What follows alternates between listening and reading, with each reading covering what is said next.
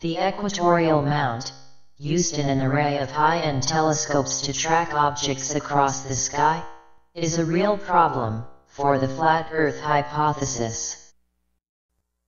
Unlike the popular alt-azimuth mount used by many backyard astronomers, the equatorial mount only requires one axis of rotation to track a celestial object.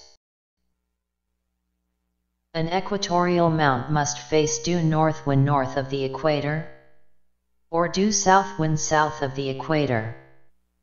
The polar alignment arm on the equatorial mount must be adjusted to the observer's latitude, north or south of the equator, which simultaneously orients the polar alignment arm parallel to the polar axis. When the equatorial mount is in this configuration, the right ascension arm rotates on the polar alignment axis to track an object's arc across the sky.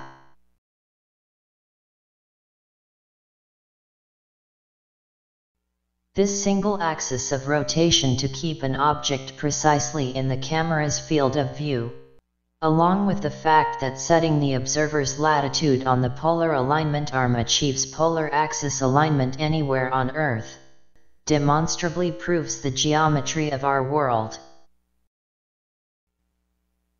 For this demonstration, two identical equatorial-mounted telescopes are pointed at the same star, one on a spherical Earth and one positioned on the flat Earth.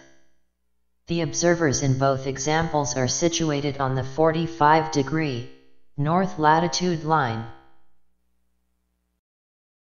Both telescopes are oriented to point due north, with their polar alignment arms set to the observer's latitude, 45° north.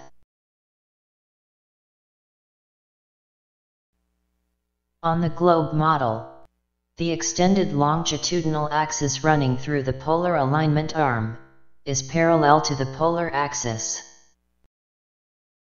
In the northern hemisphere, the polar axis is of course a line extending from the north pole of the Earth vertically, which intersects the North Star Polaris. This point is the center of rotation of the sky. On the flat Earth model, the extended longitudinal axis running through the polar alignment arm is not parallel to the polar axis. Therefore, it is not aligned with the center of rotation of the sky. It is imperative to remember that the angle at which the polar alignment arm is set to is determined by, and equal to, the observer's latitude on Earth.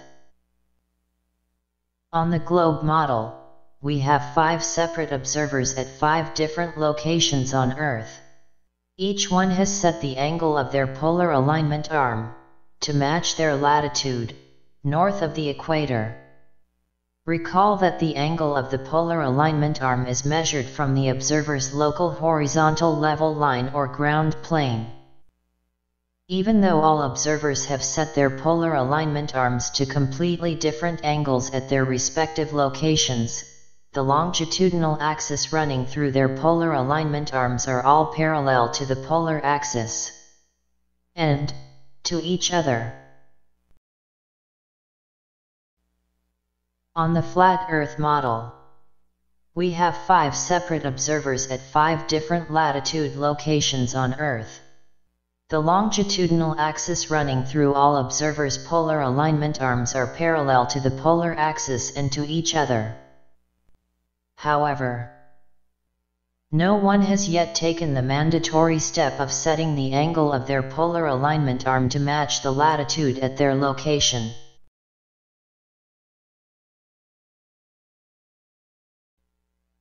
When all observers on the flat Earth model set their polar alignment arms to match their latitudes, the longitudinal axis running through their polar alignment arms are no longer parallel to the polar axis nor to each other. This misalignment of the polar alignment arm, relative to the polar axis, presents an interesting problem. To better understand this problem, Let's examine the part of the mount which moves the camera or telescope and is responsible for the precise tracking of celestial objects around and across the sky. This arm, known as the right ascension axis, is attached perpendicular to the polar alignment arm and rotates around the polar alignment axis.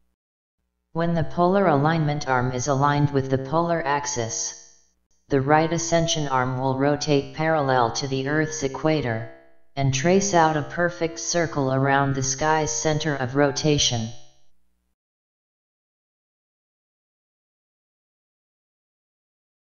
It is due to the simplicity of this single axis of rotation, which enables an equatorial mounted camera to precisely track a celestial object across the sky.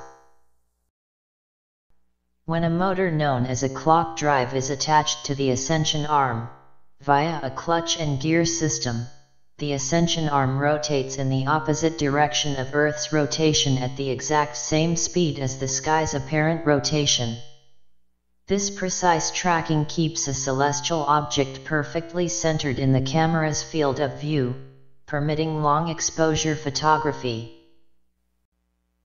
The only location on the flat Earth model where the angle of the polar alignment arm matches the observer's latitude is at the North Pole. An equatorial mount positioned at any other location on the flat Earth cannot track a celestial object with just a single axis of rotation. The mount at this observer's location has the angle of its polar alignment arm set to 45 degrees north, the location's latitude, as required in reality.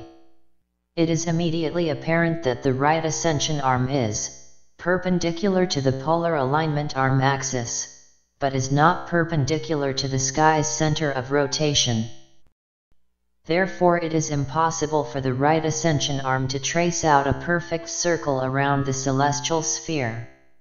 In this configuration, the circle traced on the sky by the right ascension arm is inclined to the axis of the sky's rotation by 45 degrees, making it impossible for the mount to match the star's speed across the sky using just one axis of rotation. The right ascension arm must slow dramatically to keep from overtaking the star. The only solution to this problem on the flat Earth would be to use two axes of rotation. In this example, a camera is mounted to the end of the declination arm. In reality, this arm is used to align the camera when first acquiring a target to track. After the desired target is in the center of the camera's field of view, this arm is locked in place and does not move during tracking. This flat Earth model is scaled to represent 8,000 miles from the North Pole to the ice wall. On this scale, the Sun has been placed at a height of 3,500 miles, and is circling over the equator on the spring equinox. The camera and equatorial mount are located at 45 degrees north latitude, and the polar alignment arm is set to 45 degrees.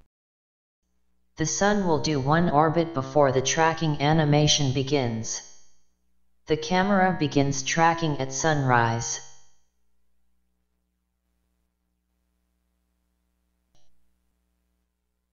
At first glance, it would appear that the equatorial mount is functioning as intended, configured properly, and tracking the Sun quite well using a single axis of rotation.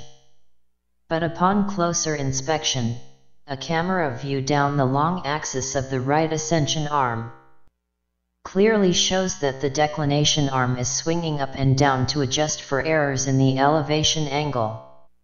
Also notice the speed at which the right ascension arm is rotating is not constant. The mount is successfully tracking the Sun by splitting speed and angles of rotation between two axes. Now let's remove the animation from the declination arm, and, as we see in actual practice, use one axis only for tracking.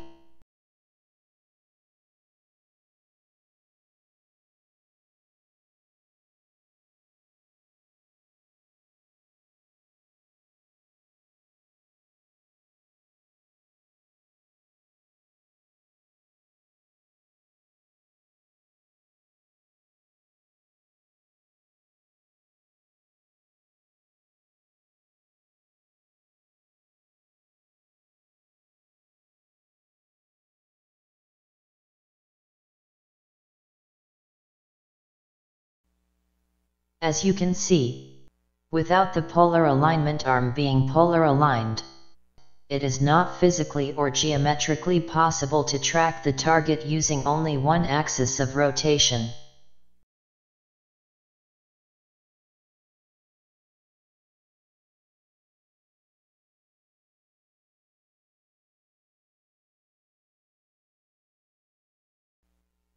In this example, the time is again, on the day of the vernal, or spring equinox for the northern hemisphere. Our observer's position is 45 degrees north latitude. As we view this graphic, the sun is directly behind us, very, very far away, directly over the equator, and in line with the center of the globe. The line labeled ecliptic plane denotes the plane of Earth's yearly orbit around the Sun.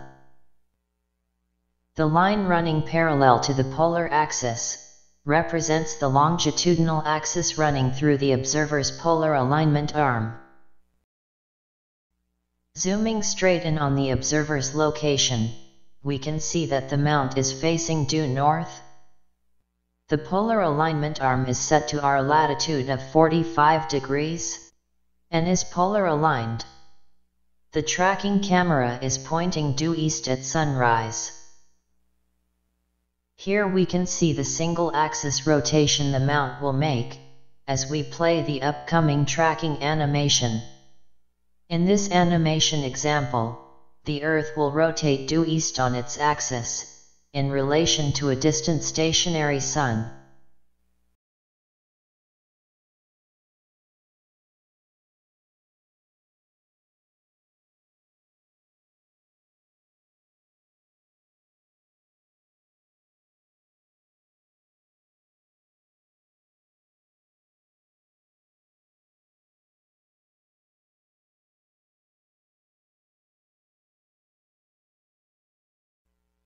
As you can see, the camera is successfully tracking the Sun, using a single axis of rotation.